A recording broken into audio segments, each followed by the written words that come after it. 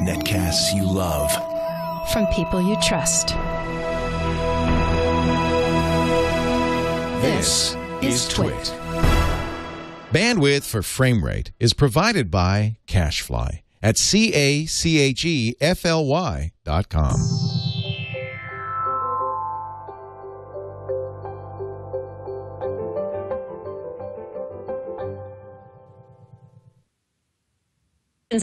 Anywhere between 3 to 6 inches of snow, so pretty good dose of snow in Winter Park. Look at this beautiful shot this afternoon. You can, wow, yeah, yeah, yeah, yeah, yeah, yeah, yeah, yeah, yeah, yeah, yeah, yeah, yeah, yeah, yeah. It's so it's gonna be kind of cold today. Temps in the 30s. Bye.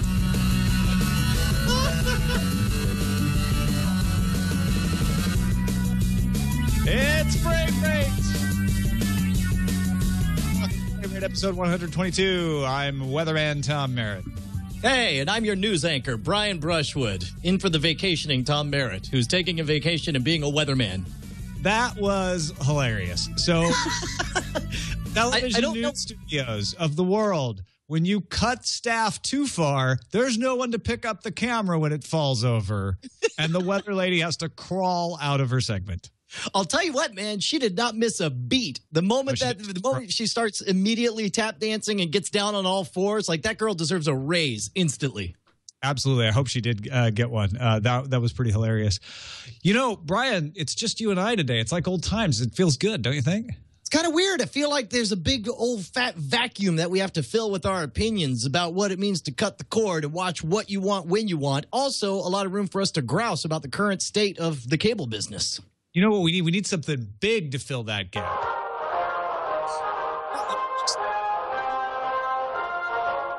This just in, the big story. Ladies and gentlemen, Amazon getting into the set-top box game. Are you excited, Brian? You know what's awesome about this story is that virtually every article that we read kind of like the first one was like, why? And then the other one was like, here's why, with the head tilts to the side. I mean, this is one of those things that totally makes sense from Amazon's point of view. But from the consumer's point of view, I mean, are you remotely excited about another plastic chunk of nothing to throw on top of your television? Yes, and let me tell you why, Brian. Okay, so we don't really know anything, but sources are telling Bloomberg Businessweek, which actually has a fairly decent record when it comes to these sort of stories, so it's probably true, that Amazon's going to put out a set-top box. They could totally screw it up. It could be another also-ran. It could be like, it only runs Amazon Instant Prime and Amazon Instant On Demand, and then it would suck. But what I want is as many people trying this as possible, because the more people that are trying, the better chance we get that somebody feels the pressure and comes up with something good. Okay, now try this on for size. As long as we're speculating wildly here, what if they were able to reach out? Think about how many people are Amazon Prime members that don't even know that they get a instant streaming service with Amazon Prime. And then, you know, people who never would consider buying a Roku or buying a dedicated box, if their end game is just to get more people using the service to keep everything in-house, because that's the justification to create your own box, is there's a lot of overlap between the Amazon library and the Netflix library. And if you're able to use this box to push people to the Amazon side of things, that, of course, is better for Amazon, both for their branding and for, you know, the use of their product. What if we started to see a subsidized kind of like essentially free? What if they're able to build a box for $40 and they figure out like, wow, if we get people using this and out there, like maybe not just ship it out to everyone instantly, but make it the kind of thing where you opt in or spend $200 and you get an automatic Amazon streaming box for free. People in the chat room are saying sign up for 2 years of Prime service, get the box for free, that kind of thing. There you go. Now, I could totally see that being a winning move, both for them and weirdly even for consumers, because you're targeting the kind of people who never would get a streaming box otherwise. But here's the thing. It has to do other competing services. And then I think Amazon wipes the floor with people temporarily. But it also has to have the interface that allows you to use it easily if it wants to win in the long run. Amazon looks at this as a loss leader, I'm sure. The question is it going to be the Kindle Fire where they say, we have an app store and you can put anything on here, but we're not going to let the Nook app in, right? Or is it going to be like Kindle where they say, you know what? We're making this thing for anybody. Anybody can use it. There's no way. I don't think it will be because it makes no sense. There's no benefit to them. The only thing the only reason for this to exist is to reach out to a market that wouldn't otherwise be in there. And keep in mind, the Kindle, part of the reason they could be hands off is because they were pioneering a new marketplace. They're not pioneering this new marketplace. I'm not talking about the Kindle Fire. Right. Okay, but my point is for them to do it smart, and I mean this universally and without snark. Like, for them to do it smart, it's got to be tightly contained, tightly curated, and it's got to be smaller in focus. They can't possibly enter the marketplace with some kind of wide open-ended Google TV-like promise or what we're hearing about from this Intel box. What they need to do is say, you like Amazon Prime. Now, you don't have to just watch on your Kindle Fire on a small screen. You can watch on the big screen your Amazon content, period. I think that's how they lose, frankly. I disagree with you. I think if that's what they do, they probably get rid of a few of them as a novelty, but people start realizing, oh, well, I like Netflix. I can't get Netflix on this thing. Oh, I like Hulu, but the show I want to watch is only on Hulu. I can't get – what you have to do if you want to dominate is be able to provide the service that gives you all of the things you want to watch. And if you want to win, you have to be the service that makes it easy to just type in, I want to watch this, and I don't care what subscription I have to be subscribed to. I just want to watch it. Now, I do think that they will have Hulu and Netflix on there, but I think that what will happen is you will search for terms and it'll make sure to put Amazon, listed prominently first so that you're using that service. They wouldn't have a wide open app store like an Android box or something. Right, correct. Or Google TV. Like, we're not going to play Angry Birds on this thing. This thing, I think you're right about that. I'll agree with that. Yeah. Yeah, it's I don't know. Like, I went to both sides. Like, as a consumer, I heard this. I'm like, this is dumb. Who cares? But then the more I thought about it, I'm like, they've got to do this, and because they're not in a position of Netflix. Netflix is in a position of massive market dominance on streaming content. Their whole motto is any screen we can get it on there.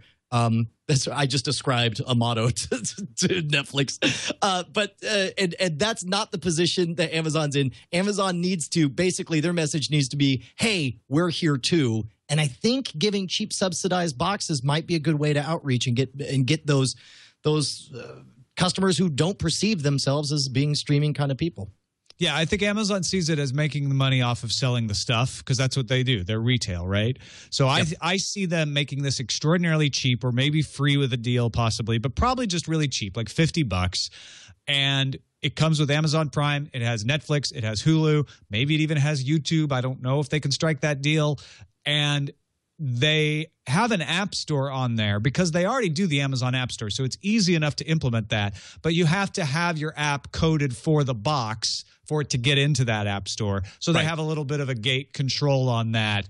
But it makes it easier for, say, the CW or ABC or somebody to get their apps in there and create a greater breadth to Amazon's offering. That seems to fit with the way that Amazon does business, seems to fit with what they have already done with the Kindle Fire that they can then translate, and it seems to fit with the strategy that helps them get a leg up.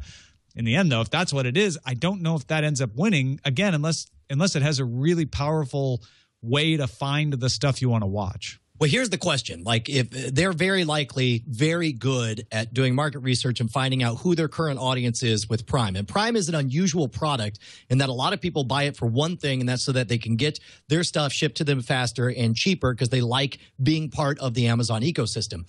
It could be that they're sitting there looking, they're like, okay, we know that streaming is going to get huge. We know that only, 15, 20% of people go to streaming as their first option for content, which means we got 80% of the populace that needs to be introduced to this idea and be seduced. We are sitting on a massive, massive client base with a massive amount of people who haven't been converted yet. We could be the missionaries and grow this from within. And again, this is all wild speculation. I have no idea what they do and don't know. But if that list is big enough and they perceive that they could be the ones to bring to essentially proselytize to these folks and say, no, it's pretty rad. You don't need channels anymore. Then it might make sense for them to do it. But the key to all of this is that I, as a consumer, even if you put it in my hands for free, I have to be able to watch the things I want to watch, or it just ends up going in a closet. Yeah, I think we're getting closer to those days. I mean, it's all of a sudden it's not a matter of whether you're going to have a streaming strategy for whatever content you own. It's a matter of what your strategy will be and whether it makes sense to go exclusive with an HBO Go kind of situation, or I don't know. I feel like that problem is just going to get smaller over time, and especially as you start to. I don't know. I guess I'm really asking about exclusivity as a concept, but now that I'm saying it, it sounds stupid. Of course, there'll always be exclusivity, and it's always going to be a battle. There'll be exclusivity, but the platform is not going to be able to handle it. You're not going to be able to have exclusivity on the hardware, or I just don't think that works. You can have exclusivity, and Netflix. That takes us right into another big story. Let's go right there. You went there.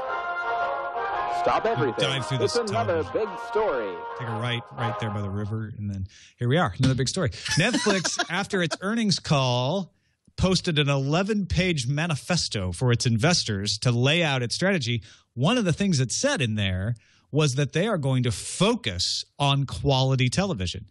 They said they're not interested in things like The Daily Show that expire. They're not interested in reality shows. They're not interested in sports. Those are all great things for other platforms, and they don't have a problem with them, but they are going to focus on movies and entertainment. And one of the quotes is, "We have to be a focused passion brand. Starbucks, not 7-Eleven. Southwest Airlines, not United. HBO, not Dish." I don't know if those are the best examples. I get the Starbucks 7-Eleven one. The other one's kind of weird. But dude, are you kidding me? Like, I'm a very passionate Southwest Airlines fan. I'm a huge Southwest Airlines fan. It makes perfect sense. But I guess Southwest focuses on things, but it's not the best translation of we're going to focus on these elements and not try to be everything. Starbucks to 7-Eleven seems to be the best example to me, which is Starbucks says, yeah, we have coffee, and then we have snacks that go along with how awesome coffee is, but we don't try to be everything. We don't give you eggs. We don't let you buy milk. That's 7-Eleven. You are selling a lifestyle with Starbucks, right? It's like if I say Starbucks customer, there is a specific experience and type of person that you picture instantly. You know, someone sitting there with his Apple MacBook, writing his screenplay, eating his bagel croissants or whatever they have there, listening to his NPR curated library, whatever. They're selling a lifestyle. I was just going to keep on going with that for a long time, but I realized I shouldn't since I'm probably half that guy. But the important thing is that Netflix also realized, I know, they realize that they're selling a lifestyle as being somebody who's technically savvy, who you know, again, like basically the frame rate audience. If you're listening to this show, if you even know what we're talking about when we say cutting the cord, if you know what the phrase cutting the cord means, then you are the person that Netflix is reaching out to. I think this is a very smart strategy for them to have a statement clarifying their position and setting up massive long-term goals, which is great. They acknowledge stuff like, big problem is that our incomplete library. That's why they're spending, did I read this right? $2 billion in licensing fees in a year? What they expect. Yeah, that's what they expect to spend this year. That is phenomenal. And what they're saying, too, is, sure, we're going to go to Viacom and strike a deal, but we're not going to renew the deal we had because Viacom was making us buy everything. And we're not going to buy The Daily Show anymore because that doesn't work for us. We don't want content that expires. We want high-quality, durable content. So you're right about the lifestyle being a big part of it, but I think the other thing is them saying we're going to focus the kinds of content you get from Netflix so that you're not catching up on yesterday's news. You're enjoying yourself. You're finding great things to watch that are timeless, whether they're from the 70s or whether they're from now. We're going to be more selective about what we watch. And he put HBO in his sights and said, we have more subscribers this year than HBO, and we're probably going to double or triple their subscribership, but it will be years before we rival them in quality of content. But by saying that, he was basically saying, and then we will crush them. Yes, well, and I think that's what I really dug about everything I read about this statement is that it was very honest, very direct. I felt like this is the kind of thing that Reed Hastings would say if you were having a cup of coffee at Starbucks with him. Let me say this: as far as the expiring content, this is my one shot to the world that if you guys have not watched Avatar: The Last Airbender, seasons 1, 2, and 3, like that's set to expire. I assume that's part of the Viacom content situation because Nickelodeon is a Viacom company, right? I believe you're right. Yep. Yeah. Okay. So as part of that, that's about to go away. So you still have time. Right now is a great time to jump in. It is, yes, it's intended for kids, but it is in my heart one of the best narrative television experiences I've ever had from beginning to end. It's but it may stick awesome around. They say they want to still strike a deal, and it might be part of that. We just don't know. Right, correct. But I know for right now it's set to expire and that you only have a few weeks left to watch it. I'll tell you what, man. In general, I think Netflix is doing everything exactly right. I'll tell you what, man. How crazy is it that just 1 year ago we were making Netflix the butt of all our jokes with its Quickster announcements and its tanking stocks and its schizophrenic way of handling its own business model. Just and now even implying that maybe Netflix wasn't going out of business in the next year. People in the chat room were just taking pot shots at me a year ago. I remember that. Sure. Like, I was just trying to be balanced. And they're like, yeah, it's because they're an advertiser. You suck. Netflix is going down. We hate them. They're raising the price. Here they are, stronger than ever a year later. Yeah. Well, and with a clarity of purpose and a clarity of vision that is very well stated in this document. It's not only, regardless of if you've ever had a bad experience with Netflix, it's clear that they are the vanguard leading the cord-cutting revolution. They have a vested interest not only in, providing their content and and making lucrative deals, but if cord-cutting catches on as a global trend, then they win, we win, everyone wins. All right, 4K streaming will proliferate long before linear TV makes the shift. Yeah. As a matter of fact, there was a story somebody sent to me, and I didn't put it in the doc because it was just about piracy. But apparently, there's a Torrent Freak article that talks about the proliferation of of high frame rate publications that are making the rounds on BitTorrent. Now, keep in mind, HFR is not supported by Blu-ray. Blu-ray can't do HFR content, but there's all kinds of sporting events that are broadcast in 60 frames per second. I assume a lot of content gets upsampled to 60 frames a second, like Avatar and so on. The only way this content can ever be distributed with the current infrastructure is over illegal BitTorrenting. And so weirdly, the last place you would expect to see a flight to quality has been in the piracy circles because there's no other way to do it. And I think that 4K is going to be the exact same thing. I think we're going to see 4K, upsamples, upscaled content in a higher quality, unfortunately, in the black hole of piracy. Dismisses cord cutting as not an issue, says services like Netflix, MLB.TV, and iTunes are currently a material strategic problem for companies that are both an ISP and an MPVD, meaning multi-platform video device. Basically saying, come on, ISPs, just bundle us in with your service. We're not a problem. We're not a threat at all.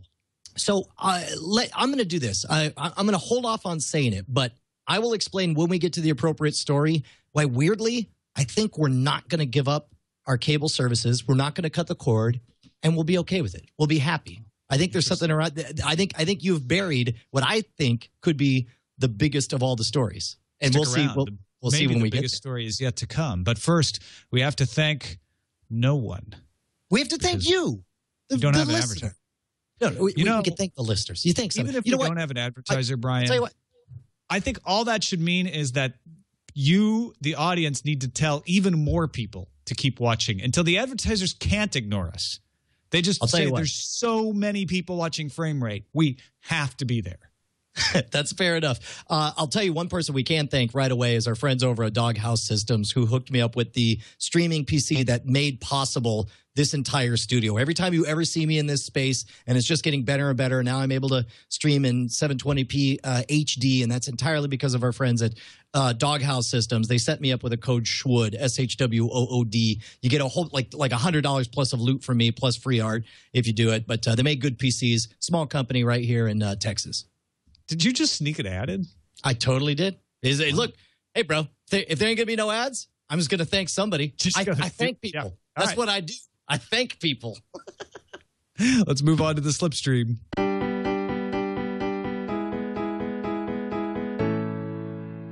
Yahoo snags the exclusive rights to Saturday Night Live's archives. That doesn't mean full episodes. It means clips. But they have the exclusive right to show clips from old episodes, although full old episodes may be shown elsewhere. See, this is weird because I can't decide if this is a good get or a bad get, because I guess full episodes are still available elsewhere. It's not as exclusive as they make it sound. But if I'm going to experience old episodes, part of me says I would want to experience it as like time traveling into the past and get the whole episode. But another part of me says I don't want to watch no full episode of Saturday Night Live. I just want to half remember the Chop and Broccoli skit with Dana Carvey. Let me go back and look at that. And so in that regard, maybe that's brilliant. In fact, I think I've decided that's brilliant. That's brilliant. It's funny. I think this is brilliant for Yahoo, because if Yahoo wants to become a place where people think, I want to watch video, then they need to build relationships with the broadcasters. And one way to do that is a deal like this. It's exactly what Netflix did. Netflix is at that turning point where they're like, look, for years we've just been taking whatever you would possibly sell us. Now we're big enough, we're dominant enough, we can be selective. Yahoo's not at that place. Yahoo has to say, sure, we'll take all of the old Saturday Night Live clips. That's great. Yeah, we know we won't get full episodes all the time exclusively. That's fine. Let's start a relationship. Let's build this. So I think it's brilliant for Yahoo in that regard. Here's what they're going to. I would love it if they set this up, because by itself, I don't know that I'm ever going to care or go.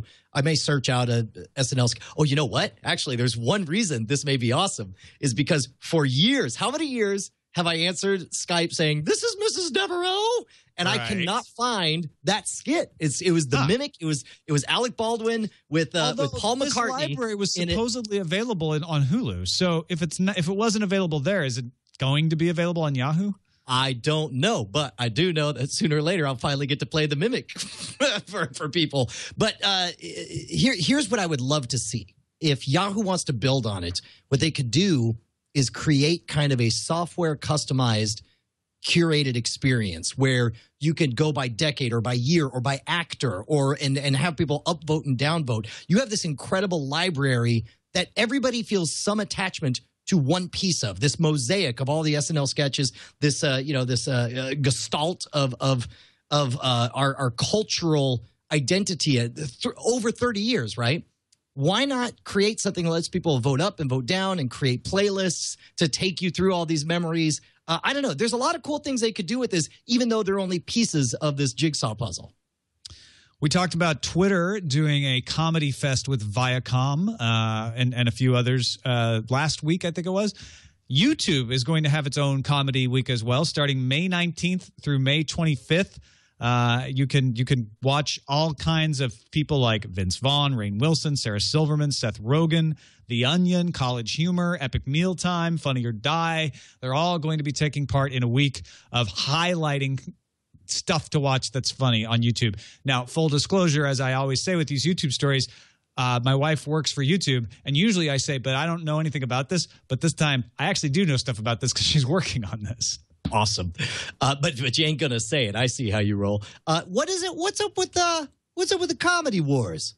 And first of all, okay, look, I understand Twitter doing a Vine-related comedy festival because Twitter is perceived as, where are you to go to find out when celebrities died as soon as possible. And so, yes, let's make the 7-second comedy festival a thing. I get all that.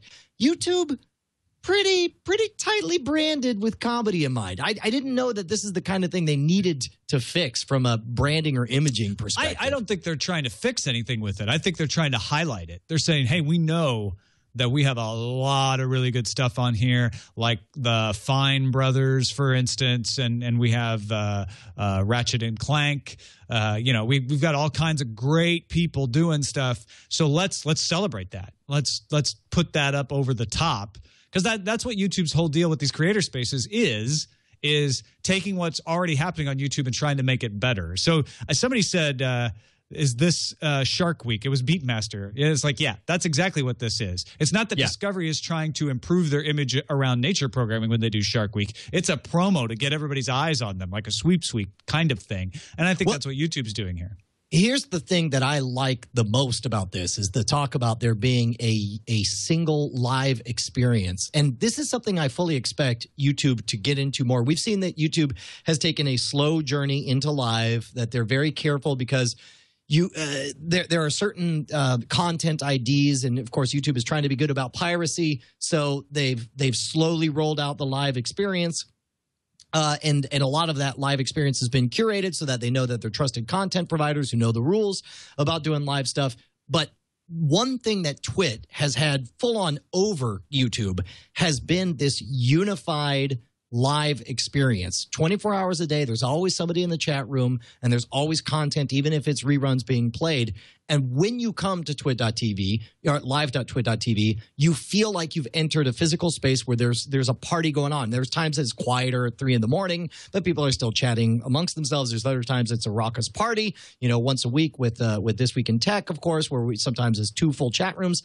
I have been shocked that nobody else has really filled that experience on the YouTube side of things, and the fact that they're creating an event and hopefully YouTube doesn't allow that. They don't. They have a very different approach to live. They have a weird channel definition. And in fact, when you go to a channel, there was a great video that I saw over the weekend explaining what the problem is when you like a show that's on, say, The Nerdist or Geek and Sundry. It's hard to find that show because the channels are meant to subscribe to channels. So I think YouTube just has a navigation and discovery problem, and live there. It's not possible to set up a 24/7 live channel over there. Correct. Well, what I'm hoping is that little moments like this, the fact that they're at least setting up a single experience that people are supposed to go and do together live at the same time. I just want to see 2 things. I want to see the chat room fixed because their live commenting feature just sucks. It's terrible. It's awful. And it's delayed. I mean, you would think that they would be able to do just some kind of IRC to fix it, but apparently they can't. And the second thing is I would love to see this normalize the idea that in some way, because here's the weird part, Tom.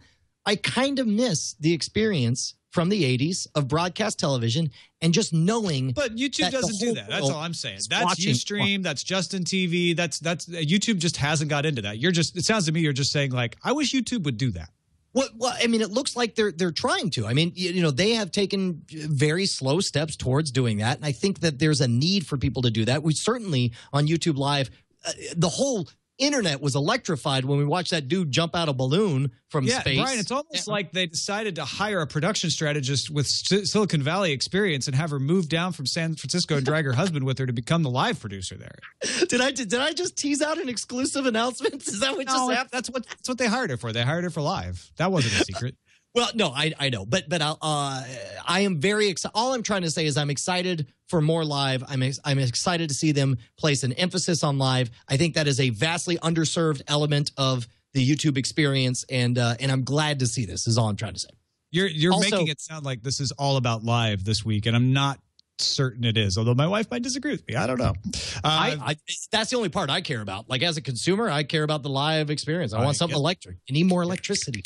YouTube also adding MLB content, full games. Now, you don't get highlights until 2 days after a game is over. So you're not going to get live stuff. You're not going to get even like yesterday's game, but you are going to get highlights of games 2 days after they air. And you're going to get a big catalog of old games going back even into the 50s.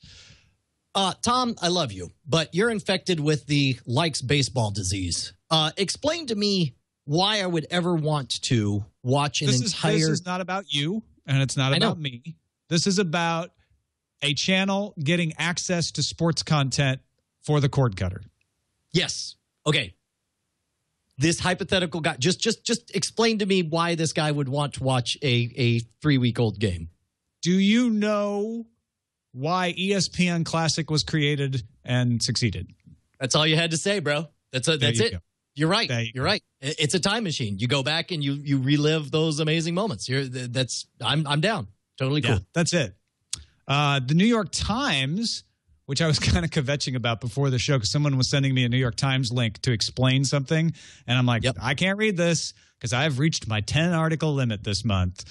And I don't feel like doing the work around to try to get around it. And I will do that. I will just stop reading the New York Times, frankly. don't want to pay for it for the little bit that I use it. I will find those resources elsewhere. Reuters, Bloomberg. Oh, you hear that, New York Times? You just got called out. You just got served by Tom Merritt. Headline, Tom, the New York Times. Eat an 11th article. They announced on Tuesday that they will no longer count video views as part of that 10-article limit because they want to build up a bigger video presence and they want people to watch their videos. Apparently, they don't want people to read their stories.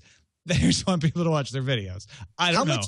How much of this do you think, Tom, is people painting themselves in a corner? Like there's certain things they have to say early, but as the entire landscape shifts and they realize that their position is inherently damaging to an entire wing of their organization, how much of this is like, well, let's just decide that these rules are different because it's this category. And then that way we'll eventually... We could go down the rat hole talking about paywalls and subscriptions. And honestly, in all seriousness, I think the New York Times has managed the paywall waters quite well, better than 90% of the other print publications that have tried this sort of thing. But I think it is very interesting when they're like, oh, but we really want to build up an audience in video, so we'll drop the paywall for that. Right. I guess their argument is our print already has a reputation that's worth paying for, and so you have to drop that paywall to build an audience. I guess that makes sense. Yeah. But also, newspapers getting into video is the wave of the future, don't you think? Oh, dude, absolutely. I mean, it's like, it's so weird seeing a mushy middle in a transition phase right now where nobody knows what to say and people say stuff that they feel like they have to back up later and they're all stuck in there.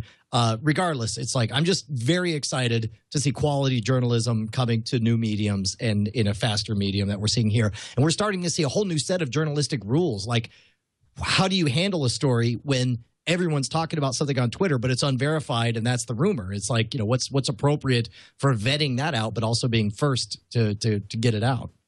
And we're seeing the merging, right? This is the mergening. New York Times says, no, we really actually want to be a professional broadcaster. That's what this means. And that's new for them. So it'll be interesting to watch them build this up, because what they're saying in this release is we are committed to increasing the output and quality of our video. And I think they will. And I think they're going to have to bring in some new blood to do that. But I think we'll see another national news broadcaster created on the internet, granted from a very old property. But sure. That's one thing that people are wanting off the internet as well is good news programming, and it's hard to find. Well, and of course, it takes an inefficient model like the old newspaper model in order to have massive amount of resources to spend, thoroughly researching a story in order to get it all vetted and figured out. And then, of those stories that get written for whatever reason, you throw a bunch of them out, and that's just a sunk cost of $50,000 and a half a year for someone. It takes some of that big media money in order to get a quality of storytelling. And it is storytelling. It's like, no, everyone... whatever, journalism, news, it's all reality television as far as I'm concerned. But for a depth of storytelling that it takes in order to resonate with the whole country, I think it's good that we're getting old media involved. A couple of minor things in the slipstream before we move on. DirecTV adding voice search to its smartphone app this summer. Ding. This is my big story. This is, Tom, sorry to interrupt, but you don't think? You look highly skeptical. You look highly skeptical. Okay. Please enlighten me. So here's the thing. DirecTV, of course, is they're making an app they use on your smartphone. They have an app. They've had an app for years. Fine. Okay. But the focus of the app is natural language, talking, explaining what you want, and it finds it for you. In a world where we have thousands of content or thousands of channels of content at any given time, navigating it is what's killing all of us. And I think, here's what I suspect, is that when we say we hate cable, I don't even think we hate paying for cable. I know a lot of us do, but let me put it this way. If this app were to allow me to navigate to where all I had to do is run my mouth off and say I wanted X, Y, or Z, and it says, here it is, bro, I think I would be happy to throw away $80 a month to continue to have cable. If I just had that ability. Now, things this app doesn't do, it doesn't tell you that's available on Netflix. And it doesn't say you could get that on Hulu. Of course, it's from DirecTV. It's within a DirecTV environment. It finds a bunch of, this is what's up on pay-per-view this month, that kind of thing. But this is, I believe, the only insider, the only established presence we've seen that's actually making significant movements towards that experience that we want of just talk to your computer, tell it what you want, and it'll find it for you, bro. You don't have to know what channel it's on. You don't have to know, any of this crap. Like, this would be huge to me, and this could legitimately keep me as a cable subscriber if it's as good as this article hinted at. Now, I'm betting you disagree with all this. I'm a DirecTV subscriber. So when I read this story, it was very interesting to hear your take on this, because I can't say you're wrong. You could totally be right. When I saw this story, I said, "Oh, they're taking the existing app and they're enabling the little microphone button on iOS so that I can just say my search query instead of typing it in, and it will still be just as crappy as it was before when I typed it in." Well, but and I will still have to deal with the ridiculous way they handle on-demand at DirecTV, which is essentially to play the show in real time to you and record it on your DVR.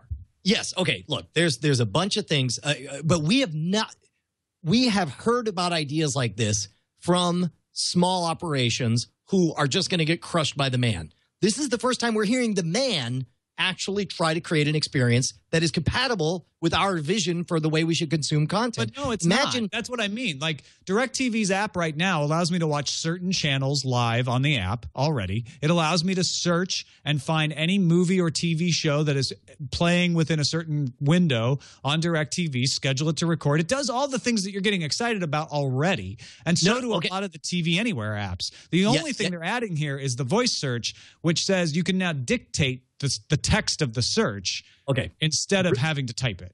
Well, according to in the article, they described the demo, and the demo made it sound like there's much more than that. It's the babysitter test. This is our big worry, right? The idea that a babysitter could come in and just say, "Hey, yeah, whatever you want to watch on TV, just talk into this thing and explain." So, the babysitter could say, "Hey, where's the Cardinals game?" And then boom, it's on. Or the people could say, like, "I really like 2.5 Men. Is that on yet?" Or switch over to ABC. And then boom, and it just does it, and it picks automatically the high def feed, and you don't have to worry about all that stuff. Like, this would be huge if they could get this end user experience as simple as we all imagine it. I will continue to set fire to almost $100 a month, and I will keep my cable service if somebody from a software perspective can solve this thing. What I'm telling you is this doesn't do any of those things. I'm almost certain, and I am willing to say I could totally be wrong. It may come out and it may be just as awesome as you're saying. And I know that the article makes it sound like that. But even then, when I read it, I'm like, well, I can type that in right now. Like, I want to watch some Tom Cruise. And the app right now will already show me the Tom Cruise movies. But it's just doing a keyword search. It's not actually doing any kind of semantic processing. It's not doing anything really crazy. So all this is doing is saying you could take the app you use right now and not have to type. As far as I can tell, that's all it's doing. And the limitations are huge on what it is you can actually watch. Okay, it sounds to me like where we're divulging is to me, this is a project that I'm looking at in a vacuum, and I'm optimistic about. But to you, this is a DirecTV project, which inherently carries some baggage that makes you skeptical of its delivery. Well, yeah, and actually, I think DirecTV does a really good job. But there's some things on their app that I love, like the ability to record. Like schedule a recording from the app is so much better than doing it on the web. I can use the app as a remote control, and I can actually search for programs much easier in it. So the search is good. I just didn't see this as a big story because it's like, oh, they're adding voice search to it. A lot of apps have voice search now, and so now they're gonna have voice recognition on there too. That's kind of cool. Well, I'll tell you what. If you go to reviews.cnet.com, just do a search for DirecTV adding voice, and you'll be able to find this article. And show notes as well. Yeah, and I think, it's amazing to me that you and I read it so very differently, because if this is the way it's represented, you're absolutely right. It has to do with the fact that you don't use it and I do, and that just totally colors our perceptions of what this might end up being. Correct. Well, it'll be interesting to see where it goes. So we got one more story in the slipstream. Yeah, just one more of these two small stories. Aereo brings free over-the-air TV and cloud DVR to Boston May 15th. So they said they were going to start expanding to 20-some other cities. They are supposed to come to Austin for you, but it's Boston first, May 15th. I hear that. Yeah. Anything that rhymes with Austin is apparently their priority. Yes. Floston is getting it next. Troston. Gloston is going to get it. It's going to be great. Groston. Shoston. Tube Topston. Tube Topston. Actually, two really small things in Tube Tops. Tube Tops is all about the set-top boxes with which you watch the things. Boxy's Cloud DVR, only available in certain markets. People have been wondering, okay, when are you going to start adding markets? Well, it's starting to look good. They say 26 cities by the end of 2013 still, but San Francisco is the next one to get it. So if you're in San Francisco, you can get into the beta of the Boxy Cloud DVR. Right on.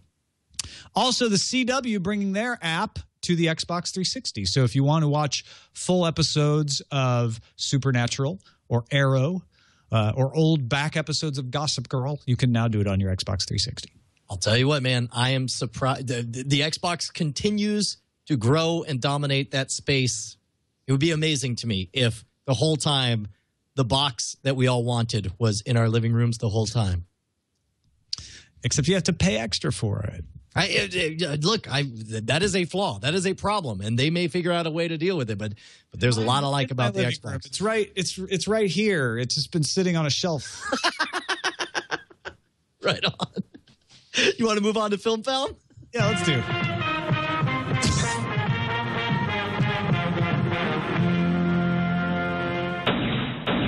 Now, this is what I know both of us are going to get very excited about. New episodes of All My Children and One Life to Live starting today, airing online at Hulu. Actually, I think this is adorable, and it's important because keep in mind the whole reason that soap operas existed was because they had essentially dark fiber, right? Dead air that they just wanted to throw something in. They're like, what if we just come up with some stories that are super cheap to produce? It's all just people talking about their feelings, and we put it at a time that we know the demographic says that, you know, it's going to be a very specific audience.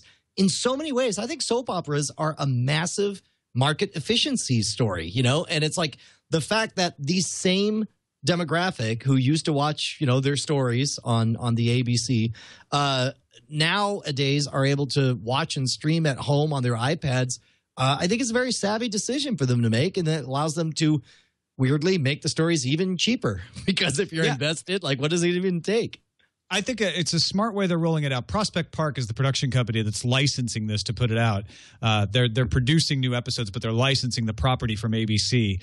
Hulu will get the episodes. You'll be able to watch the most recent episodes on Hulu, and then they'll go away. If you want to catch up and watch back episodes, you'll have to pay for Hulu Plus, or you can download them from iTunes for 99 cents a piece or $10 per month. There's 20 episodes a month because they're doing 30-minute episodes Monday through Thursday.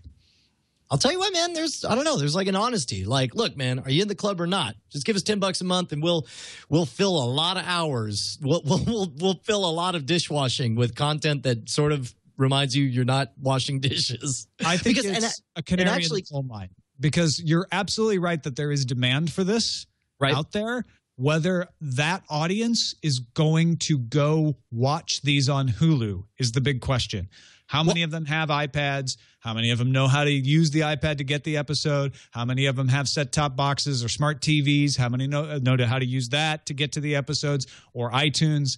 I'm not saying they don't. When I ask these questions, I'm saying how many of them, because there will be many of them. Is it enough to make Prospect their money back? They say they need about 500,000 viewers per episode on average. That's not that much. This thing used to get 3 million every time it aired. So it will tell us how far down that road to cord cutting we are, I think. Structurally, also, keep in mind that the reason many of these viewers, and I don't want to stereotypify, although I'm about to do exactly that, many of these viewers just want to make the dishwashing vanish and be in another place, which to folks like you and me, Tom, that's already what we go services like Audible or podcasts or whatever. We want to be engaged, you know, as whatever. But if they can fill this audience who otherwise might be, you know, they look at it and they're like, well, $10 a month, that's 30 hours of content. That's an hour every single day while I'm doing this stuff. I don't, you know, it's a hell of a lot cheaper than buying audiobooks every single time. I'm like, sure, why not? I'll do that. That kind of thing. Yeah, no, no, that's what I think. Both. I'm glad we got the definitive answer on that. It'll be interesting to see how this turns out. I think it is going to. I think you're basically, yeah, I agree with you. Will they be like us and, put the phone or the tablet next to the sink while they do the dishes or not? They may. Many of them will. It's just a matter of how many. Yeah, it'll be EVE interesting. Online is coming to your TV screen. Developer CCP Games has announced a partnership with an Icelandic filmmaker named Baltasar Kormakur. Actually, one of the more pronounceable Icelandic names I've ever encountered. His production company is going to develop a series with an original concept and storyline set in the EVE universe and based in part on in-game stories submitted by players of the game. This is an awesome story because on the surface of it, it sounds utterly ridiculous. Like this is, and keep in mind, even in the pantheon of MMOs, EVE Online has like an inherently bad visuals to go with everything. All you see is just ships moving, right? And you see occasionally missiles flying around. Like, what do you do with that and turn it into a human drama that people actually care about? But if you've been following the story of EVE Online, it is one of the most amazing economies. It's one of the most amazing economic experiments in my lifetime. The way that that real life Ponzi schemes have come about in EVE Online. There's because it's a game, there are things that would be illegal to do in real life. Betrayal is part of the game. The fact that you can break alliances and break contracts and turn around and screw other people. The fact that that these people built a Ponzi scheme. They're full on from the beginning, like, hey, let's do a Ponzi scheme and see how far we could take it. They got like I'm going to make up a number here, like 15% of the entire EVE economy. And then we're like, and we're done. Thank you for all the money. We hope you enjoyed this part of the game, the part where you get screwed by being part of a Ponzi scheme. I think there's enough stories, real life stories, to make this a very compelling show.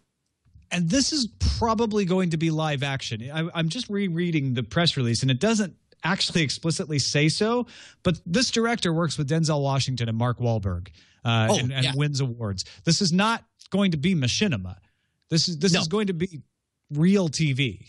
Yes. Well, and think about it. There's no reason. Oh, and I just insulted machinima, and I don't mean to. I love machinima. I love all the. But as a genre, what you're saying is as a genre, it's not going to be video captured. Yes. Real people.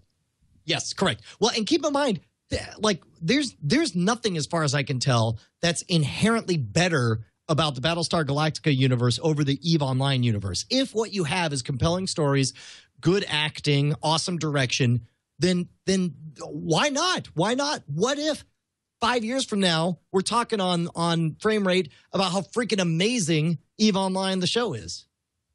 Yeah, no, no, exactly. Again, I don't know why I keep saying that, but it is in fact possible that it becomes a hit show.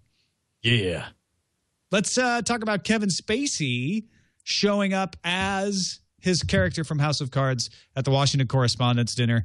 It's a funny little video. They played it at the Correspondents' Dinner. If you're not familiar, the Correspondents' Dinner is kind of a roast for Washington, D.C. The president tells jokes. A lot of reporters come up and tell jokes. Politicians tell jokes. And it's always hosted by a comedian. Stephen Colbert famously hosted it in a way that I don't think was as welcomed by the Bush administration as maybe Colbert had hoped. This year it was Conan O'Brien as the host. But I thought it was interesting that Washington really embraced House of Cards, and it was Kevin Spacey appearing as his character alongside real politicians from Washington. Oh, my God. Are you kidding me? First of all, think about the type of people who go to Washington, D.C., and think about the type of personalities and how egocentric they are and how much they love to believe that what they're doing is shaping the world. And then think about a show like House of Cards where they all love to believe their Frank, whatever his name is. Frank Underwood. Yeah, Frank Underwood. Like, this thing's tailor-made for them. It's a giant ego stroke. I'm surprised they all didn't just scream with joygasms the moment they saw it. I think they kind of did. They kind of did, dude. But having said that, I only watched like the first 2 minutes of it. Here, let's listen to a little bit of it right here. At our table, she keeps trying to friend me on Facebook. Congressman, we don't focus on the masses. We focus exclusively on an elite audience. That said, we'd like Kim Kardashian at our table. Then I need Mike to start wearing pants to the White House briefings. I refuse to wear pants until the president gives us more access. Just do as I say and Politico gets a Kardashian. Oh, and Mike, what is your home address? Why do you ask? Well, to send you the tickets, of course. Send him to the office. Nobody knows where he lives, Congressman. We mail his paychecks to a P.O. box. Oh, Mike, there's no reason to be nervous. What's your home address? It's so funny to watch this kind of thing. Like, this is, first of all, Kevin Spacey's awesome. And, you know, it's adorable that they did this. And the White House press correspondence, it's a big enough deal that it makes sense that he would participate. But didn't this feel just a little bit to you, Tom, like one of those adorably awkward corporate training videos where they get, you know, like a C-list celebrity to reprise his minor roles? Not even training videos. It's the holiday video. Yes. Where they get the CEO and the VPs to act out some weird Christmas story that takes place in the office, and Ryan Seacrest is a guest because he used to work there.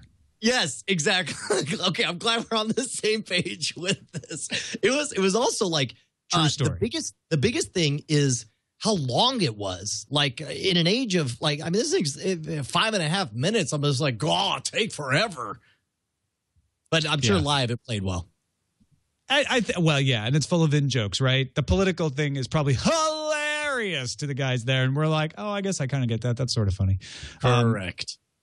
Last month, Veronica Mars. This month, we have Zach Braff taking the Kickstarter to fund a movie, which he says he could probably get done without Kickstarter, but he wouldn't be able to retain creative control. So what he wants to do is give a lot of really cool rewards, including private screenings, question and answer sessions with the fans, in order to raise enough money to be able to retain creative control.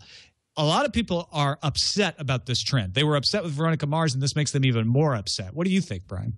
Well, first of all, I think that I could really see both sides here. So, first of all, the nasty side is, wait a minute, you're already some highfalutin Hollywood millionaire, and instead of getting these producers whose job it is to speculate about what will be a hit in the market and getting them to speculate and give you millions of dollars to make your movie, you want the zero-risk crowd out there to give you literally millions of dollars in order to make your movie that may or may not be total crap, and there's nothing we can say or do about it, and we just have to trust you and your brand, and we're supposed to be okay with that. So I get that. I get that. And as Zach Braff says to those guys, you guys weren't the audience anyway. You're not the target demo regardless.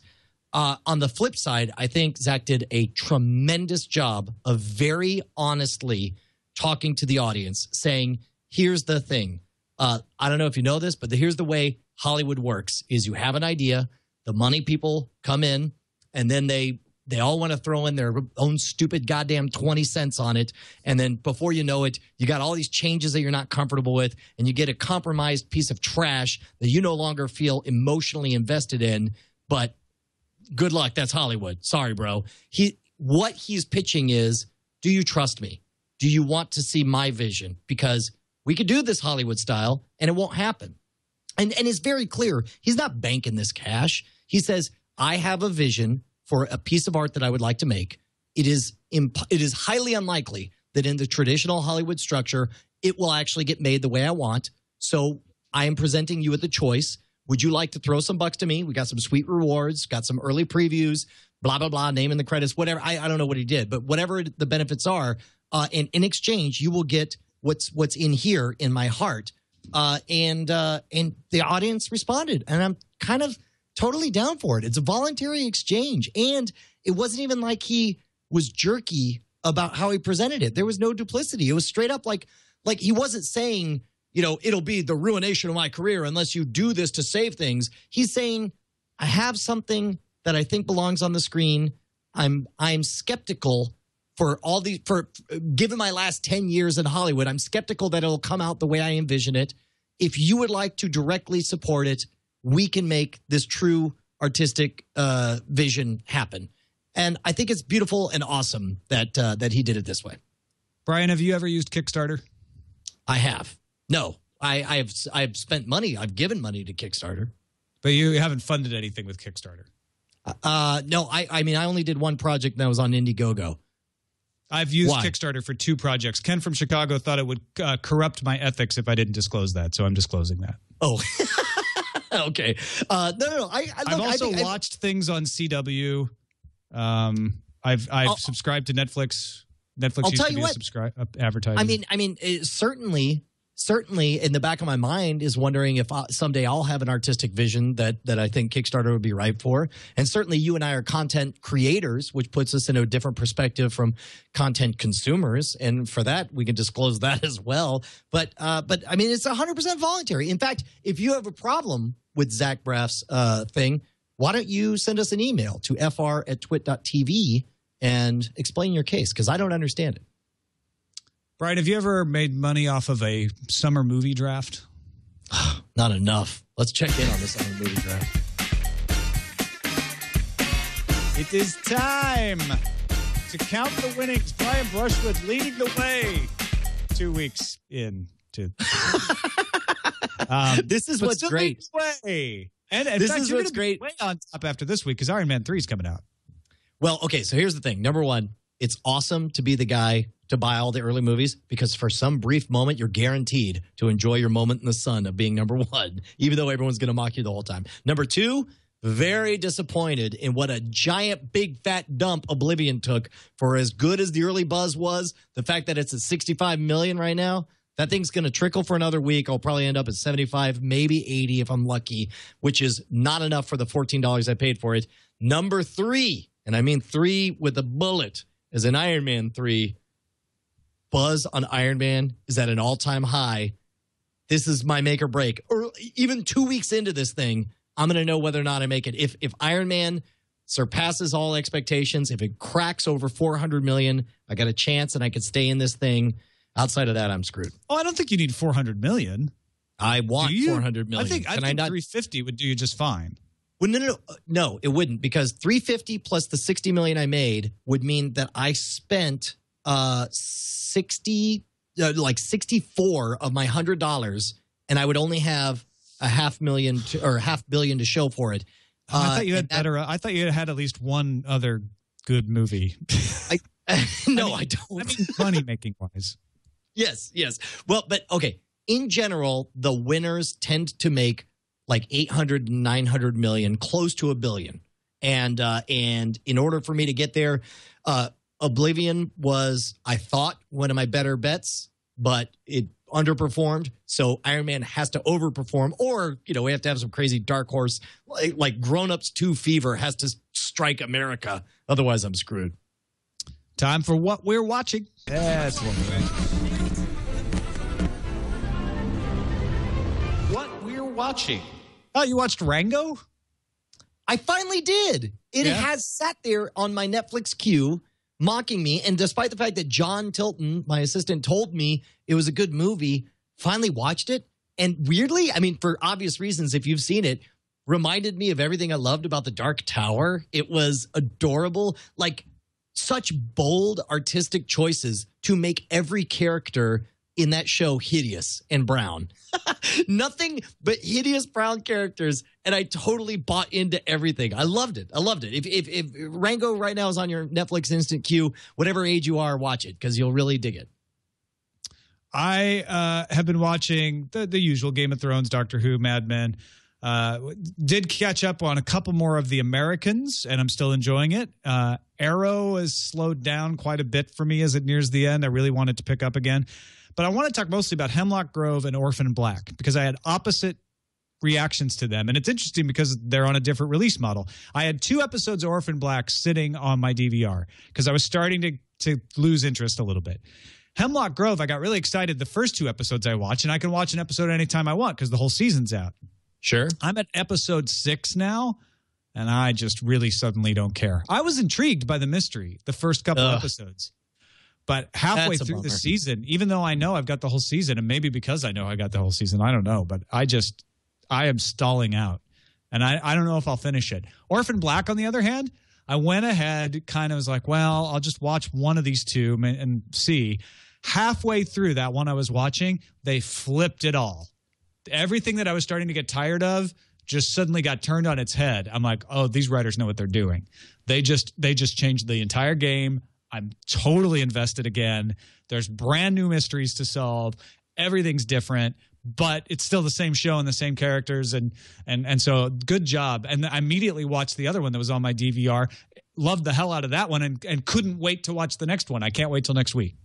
That is fantastic, man. I'm glad to hear. I mean, I'm sad to hear about the Hemlock Grove thing. It's tough too, because structurally, it's amazing to me how much of my life and my consumption habits are directly ruled by the structure in which I live. The fact that I got kids around means like there's only a narrow window in which I can watch adult programming and not run the risk of a 5-year-old walking into the room. So Hemlock Grove is kind of out because it's like I'm going to save that time for Game of Thrones or for playing. I'm playing Max Payne 3 because it was on sale. And so I guess especially after you, like the only way I would have watched Hemlock Grove is if you were like, Brian, I know it's horror, but this is amazing and you need to watch it. Then I would have. But the fact that you're sort of mad on it, like that's the end of it. Yeah, if it had kept up where it started, I'd be totally saying that, which is like, this isn't just horror. There's a nice mystery. There's a Twin Peaksy aspect to it. But all of that stuff just seems to have stalled out halfway through. And now it's just become a boring teen drama. Yeah, what a bummer. And I just don't care. Yeah. Hey, have you seen some of the promos real quick just to tease what we're going to be watching? Have you seen some of the exclusive clips that have been leaked? I'm going to use air quotes for leaked. The PR clips that have been leaked for Arrested Development? Yes. I've seen one or two of them. But yeah, May 26th. In fact, there's a question about that in feedback, is there not? I don't know. Let's jump into feedback. Well, now it's time. Now it's time for feedback with Brian and Tom on Frame Rate. Oh, yeah. In fact, Brian from Trona, California, posits that he noticed. Is it him, right? That said, yeah. This is the one. I'm one of the people that gamed Netflix for the free. No, actually, no, hold that's up. a different one. No. The Game of Thrones one. There we go. Go. Where is it? It's not Jim. You know what? I think I just responded. You didn't put that one in here. It was a guy. I can't remember who it was, but he wrote it and he was like, "Hey, is Game of Thrones taking a break the weekend of Arrested Development coming out because they're afraid of Arrested Development and everybody's going to watch it?" He points out that specifically, like, there's only one weekend where there won't be a new Game of Thrones, and that just happens to be the weekend that Arrested Development is coming out. And I didn't actually check the calendar, but I'm pretty sure that's also a 3-day holiday weekend. That's Memorial Day, right? Yes, and they never have HBO series on holiday weekends like that. They always have some special event movie or something because they know that everyone's schedule gets disrupted. So they just usually take a week off for those weeks. Sometimes they watch it on HBO Go before it airs on those kind of weeks too. I'll be interested to see if they do that. No, so, Brian Trumbo was saying he tried out Netflix for the free subscription and then ended up staying. Well, and actually, he specifically points out that he's like, I'm one of those guys that game the system. And then the footnote is like, and by game the system, I mean I subscribed for instant, but eventually decided that what I really wanted was the disc service. So I'm still on the disc service. So the answer is no, sir. That's not gaming the system. That's you being a customer who's happily paying Netflix. You got gamed. And let's finish up with Jim. He says, I love the Frame Rate podcast. I think you guys totally rock that ish. There are two things I've noticed that Brian has been actively avoiding outright naming in an attempt to prevent spoiling upcoming events. This is in our spoiler zone, but we're not going to have any spoilers here. For those who haven't read the books, I question the logic behind this. Anyone who has a clue who Name Redacted is has already been spoiled. Anyone else wouldn't know anything about Gender in Specific. Therefore, the name itself cannot be a spoiler. The same can be said for the event title Redacted. Calling it a noun deleted may give something away, but it would tease more than spoil, in my opinion. I hope this logic is sound and true, so it will allow Brian to speak unencumbered about these exciting events. Now, that reminded me about Jim on Twitter, who took me to task for even speculating. There was a spoiler zone earlier where I said, I can't remember for sure, but I think X might be about to happen. And he's like, and then when that happened, it was ruined for me because you had already said it. And that was me not even remembering. And he was saying the fact that you said anything about it totally spoiled it. So again, people just so sensitive to spoilers these days. Well, and that's fine. I mean, look, that's the fact that the viewer or the reader now takes an active role in curating their own experience with the story, I think is I'm okay with that. I think that's great. I think that's savvy in the world in which we live, where things aren't dictated from the top down about when and how you encounter your story. I will say that in the spoiler zone, We call it the spoiler zone because we're going to talk about what was on the story, okay? People who enjoy the spoiler zone, like, I watched The Walking Dead this week. I want to hear what they think about it. And since we're all in the same club of people who having already experienced this story, this is where I belong. It is not the place where we would on purpose say, well, and as we all know from the comic books, they later turn out to be space aliens and then they destroy the world. No, that would be like the spoiler zone, which we haven't created yet. So as a result, we try to play coy and talk in code during the spoiler zone, as we have with Game of Thrones. There's probably no surprise to anybody watching Game of Thrones that there's a thing coming, and we're going to talk about the thing in code. And talk about how the event might be represented on the show. Well, but you got two sides of the story here. Jim saying, don't just say it, because it's not. If you haven't seen it, you're not. It's not going to spoil it for you. On the other hand, we do. I mean, we did Joey here saying, just saying there's a thing coming ruins it for me, because then when suddenly a thing happens, I'm like, oh, well, that must be the thing they were talking about. No, that's dumb. Okay, well. All right, now we are going to get a little spoilery here. If you haven't seen, don't do it. Don't do it. If you haven't seen 1982's Star Trek II, The Search for The Wrath of Khan, then I can sympathize with this point, because a friend of mine who managed a movie theater, he said that when he was a teenager, he went to go see, super excited about Star Trek II, and they're like, "Oh, you're watching Star Trek II?" I cried when Spock died. And it ruined the whole experience for him, because every time there's a space battle, he's like, is this part where Spock died? And granted, he was wrong the whole time through. You brought that up before. Every time it got to some battle, it colored his experience. And it did kind of ruin it. In which case, look, man, call it the spoiler zone for a reason. So it's dangerous territory. But we don't want to ruin anyone's experience. Zone, and then you spoil things that weren't expected. Like, it's the Game of Thrones spoiler zone. And then we go and we spoil Doctor Who without telling people. That's not true. Fair. And that's what Joey's saying is like, look, I'm watching the TV show. I don't mind being spoiled for the TV show because I'm caught up. But don't spoil me for things that might happen soon because I haven't read the books. And I'm actually going to call out myself. Theater Monkey in the chat says, keep in mind, Brian, that you were mad at your mom for spoiling, I'm using air quotes, the end of the Dark Tower simply by sending a text of how excited she was and surprised by the ending.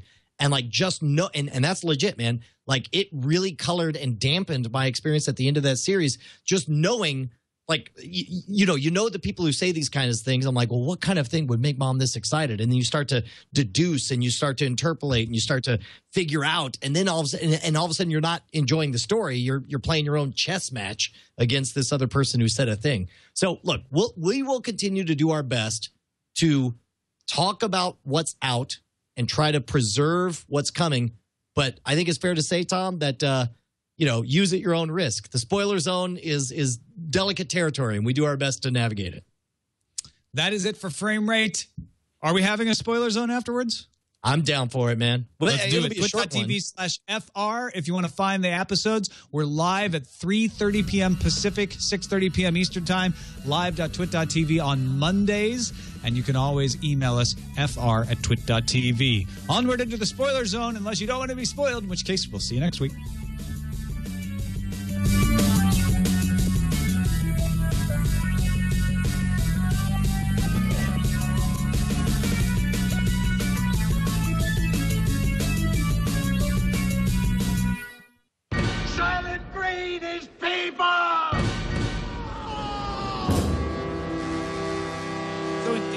Dragons. I really love the. No, I'm just kidding. It took me a second. I was like, is he really going there? I thought we just had a discussion about this. So Game of Thrones first and then Doctor Who? Did not watch Doctor Who, bro. Did not watch Doctor Who. Okay, well, then let me just say, I should have said this in the regular show. I didn't notice you didn't put Doctor Who in what we're watching, which you didn't. Not my favorite episode this week. Okay, good. Because pretty much every season there's one throwaway episode that I'm just like, nah, it didn't make any damn sense. And this is that one. Well, and that's Doctor Who right now is in my family viewing queue. And my kids saw a promo for, I think it was 2 weeks ago. There was a scary episode, but it's like, if it's too scary for them, they're not going to watch it. And I'm not going to watch it without them. And so we haven't watched. Hopefully next week we'll dive back in and get some good stuff. Yeah, this one this week, it was supposed to be the heart, going into the heart of the TARDIS. It was like Journey to the Center of the TARDIS is the name of the episode, which is a spoiler. But it just didn't make any damn sense. They just changed. They Star Trek The Next Generation to their way out of it. What does that mean? What is that? Means you have a really good story into the last 10 minutes, and then you just punt because you can't figure your way out of telling the story. Got it. It turns out to be a holodeck episode at the end. Yeah, exactly. But let's talk about Game of Thrones then. All Game of Thrones. Okay, so Game of Thrones this week. Here's the weird part, and this is probably good that you mentioned the Doctor Who thing. Tell me if you got the same vibe on this, but of everything we've seen this season, this might have been the most throwaway episode. But how great is it that Game of Thrones is the kind of show that even their most throwaway episode could still be so freaking good? Like, I can't even put into words, like, every bit of this. Like, I am now, and I don't know if I've already said this on the show, I am now actively sad that I've read the books. I wish, if I could, wipe my memory of the entire books and just experience this story through HBO, I totally would. I don't remember anything about this episode. Well, I told you, it's a throwaway. It was nothing but. It's like, now that you're telling me that, I'm exaggerating. I remember things about the episode. I know that Ygritte takes Jon down to the pond and all that. Yep. But You're right. There's really nothing. There's not a thing in my mind that's going like, oh, I got to the edge of my seat when X happened. It was all very plot advancing. Yes. And I'm probably not as enthusiastic as you, where like I didn't think it was great, but again, I also don't remember being disappointed. I didn't get to the end of that episode and go, well, that was a waste of time. You know, there was nothing like that. It was a perfectly enjoyable 60 minutes of television. Well, and keep it, you had the opening scene with the trial by combat with the Hound and not the Lord of Light, the Barristan Selmy. You had the exposition of talking Beric about Dondarrion. You mean? Oh yeah, Beric Dondarrion. Sorry, that's what I meant. Barristan Selmy is over in. He's the one serving Daenerys now. Yeah. When you had that conversation, which again was interesting backstory about two jaded people who are out of their world, they're exiles. This episode was all backstory. Yes, because you got. And I was Jaime's totally okay with it too. Yeah. Oh, yeah. You had that confessional moment where Jaime talks about, great moment. Yeah. Well, and plus also in the books, like for those of you, and I don't want to be that guy who's in the books, but I'm going to be. In the books, the first two books are nothing but Jaime's pure evil. And then there's this awesome moment when in the third book, as each chapter is told from a different character's perspective, it says Jaime at the top of the chapter. And you're like, shut up. We're going to get Jaime's perspective. This is the first time you saw that in the story. You know, the fact that he gave this very reasonable explanation, like, yeah, dude, I'm the Kingslayer. But I mean, what else was I going to do? This guy loved watching people burn alive. I'm just going to sit there. Like the fact that you could wrap your mind around, like, well, maybe I can't understand being Jaime. And then of course you had the twist. I'm using air quotes on that one because it wasn't much of a twist, but you know, the laying out of the plans. And okay, tell me this. Did some part of you like want to imagine that maybe, just maybe, things would turn out okay for Sansa, and that she would end up with the Knight of Flowers with Sir Loras? How is that turning out okay? What? No. Well, okay.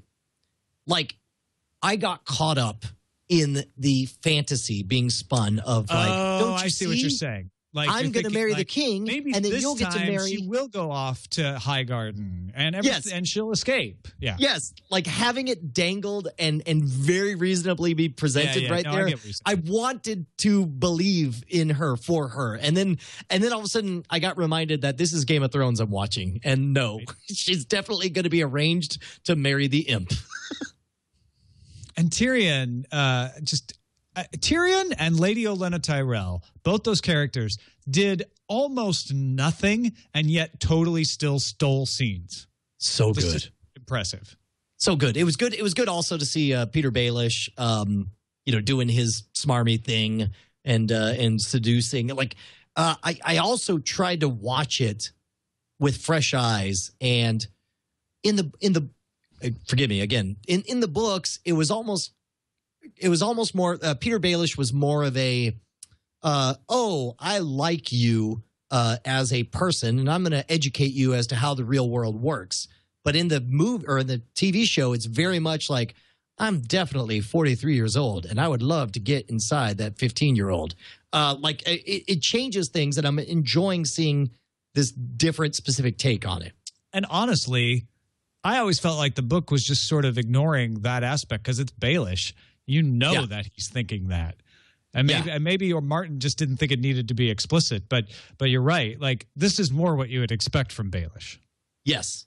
Well, regardless, even when it's bad, it's freaking great. Welcome to the Game of Thrones. It is a great game. We only got 3 episodes left, right?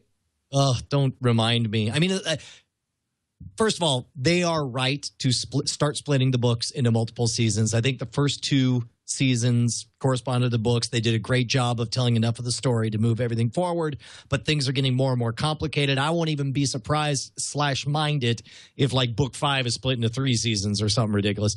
I don't see any way that books 4 and 5 will be presented in the order that they were, because book 4, of course, only concerns book 4 and 5 happen concurrently, and they only cover book 4 is only Westeros. Book 5 is only across the Shimmering Sea. I don't see any way they're going to do that in the TV show, right? I mean, we're going to start seeing a blended story, since we already saw that with the story of Reek. I believe they said that. I believe they already said that they are going to just tell the story in chronological order. I'm totally okay with it. I'm totally imagining okay with that. I'm not sure. Like, I do like the idea that they just start cutting it. Like, they realize, oh crap, he still hasn't put the next book out. Okay, we're going to do half of the book next season, and it just keeps getting shorter until we have an entire season of Arya trying to go to the bathroom. Yes. Although I'll tell you what, it's interesting. I think Arya. Now this is totally outside of the story itself, and instead talking about the actors. Sansa cannot pass for a 15-year-old anymore. She is definitely a young woman. I think Arya will be able to pass as a kid for a lot longer. Just watching their bodies develop. And there's something I was going to say, but that would be a spoiler. There's another character who I think it will be irrelevant whether or not that character looks their age for much longer. How about that? I think that might be safe, but I don't even know anymore. It just who knows? Oh, they're like, oh, there's a character that'll be irrelevant soon. Wow, you ruined it for me. All right, we're just trying to be good. It's hard, people. Okay. Exactly. That is it for this episode of Tech News Today. Thank you. Did you say that is it for? Well, that's it, right? Any more spoiler zones? Yeah, no, we're good. Did you just accidentally say Tech News Today, or was that a bit you were doing? Okay, good. All of it. Done. We'll see you next time. Bye, everybody.